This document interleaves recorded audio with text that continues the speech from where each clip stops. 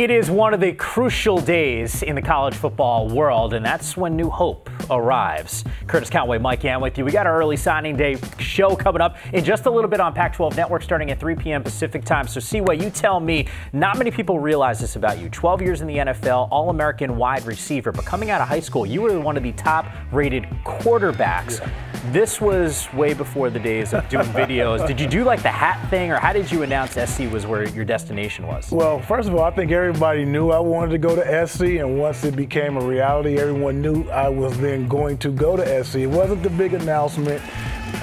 We wasn't on TV at all. So to be able to go on TV and have all the hats laid out, no camera phone, so we couldn't even do our little Instagram post.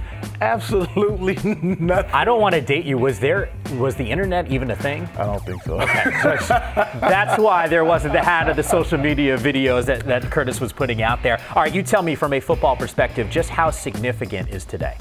Man, it's huge because, I mean, when you look at kids playing football from Pop 1, some just started in high school, their dream is to play college football, but not only for the kids, but for the parents, because you know one thing, college ain't cheap. So to be able to get a scholarship and get a free education is also big. So from the player being able to go to a school to play football of his choice is awesome. Also the parents saying, look, I don't have to pay for college tuition is awesome also. That's probably the best thing for a lot of the parents out there that don't have to shell out the bucks. But we'll find out who's going to be following in Curtis's steps, the next big-time wide receiver at USC, and really providing hope for a lot of the teams in the Pac-12 Conference. Yogi Roth, Evan Moore will be on set with me at 3 p.m. Pacific time. We'll go through all of the classes in the Pac-12 Conference.